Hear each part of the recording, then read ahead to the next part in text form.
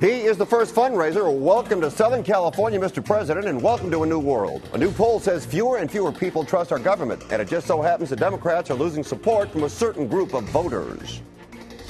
A vacation. Sounds nice, doesn't it? Well, people in one country think it's a human right. They say you deserve to take a vacation, and if you can't pay for it, the taxpayers will. And Betty White gets naked. A new hot dog named after the popular actress. No toppings, no enhancements, just the way she likes it, naked. All the stories people are talking about and everything you need to know and chew on right now on The Filter.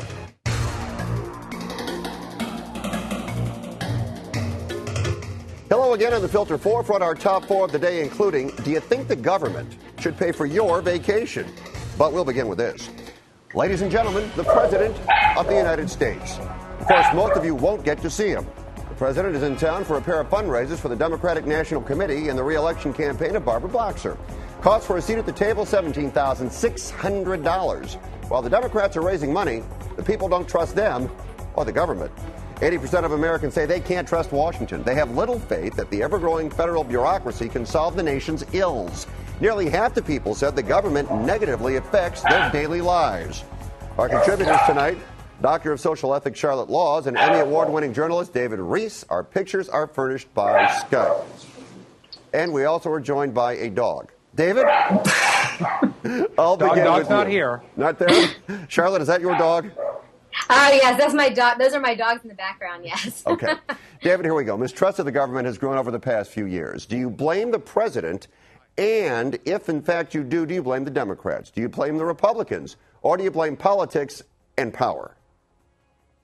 I think politics and power, you can't blame any one politician. They're all in this together. And, you know, much as I don't like Sarah Palin too much, she said something so hilarious a little while back at one of her little campaign stops that she made where she said, yeah, how's that hopey, changey stuff working out for you?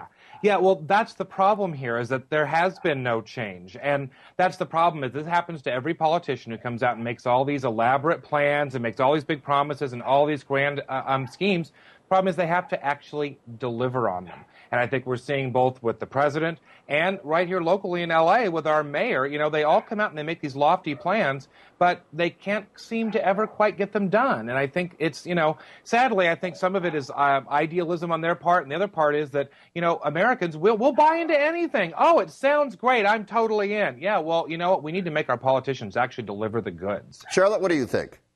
Well, I mean, this distrust of government started back in the mid-1960s with Watergate and the Vietnam War, and it's been on the decline ever since. In fact, in 1981, only 25% of the people said they trusted government. And the only time that things were different was right after 9/11 when there was all this patriotism. So it's not unusual that we would feel this way. There's also this hyper-partisanship with the two sides, the Democrats and Republicans, fighting all the time. It used to be that you'd go to work as a politician and you'd hang out with the other side and have a beer after work. That doesn't happen so much anymore. And you also have a recession right now. And if you look at the graph, over time with recessions, there's always more of a distrust for government when there's a recession going on. All right, let me jump in. We have 15, 20 seconds here. I'll ask you both. You each get 5 seconds. Given the situation of what you both have said, midterm elections are coming up. Are Democrats going to lose their seats? Charlotte, it's yes or no? Not necessarily. David? Yes. Yeah. I think it's a tough time. And, you know, when people are unhappy, they're more apt to make a change. What will be interesting to see here in the state of California, if Barbara Boxer is unseated and a Republican replaces her. Okay. Now, according to the Second Amendment, you have the right to carry a gun. But what would you do if you saw someone walking down the street with a gun? Would you run? Would you scream? Would you point? Do you know that they can do that? Yep, the Second Amendment says you have the right to bear arms. In California, you can carry a gun anytime you want, but the weapon must be unloaded. Democratic Assemblywoman Lori Saldana of San Diego wants to change that. She's authored a bill that would ban people from wearing guns openly. Now, according to the law, you can also carry ammunition as long as it's not in the gun. It's been on the books since the 60s. You do need a permit to carry a concealed weapon that is loaded. Saldana does not want to change that. As you can imagine, the NHRA hates this. Law enforcement supports it. Charlotte, should well enough be well enough, or is the Assemblywoman onto something?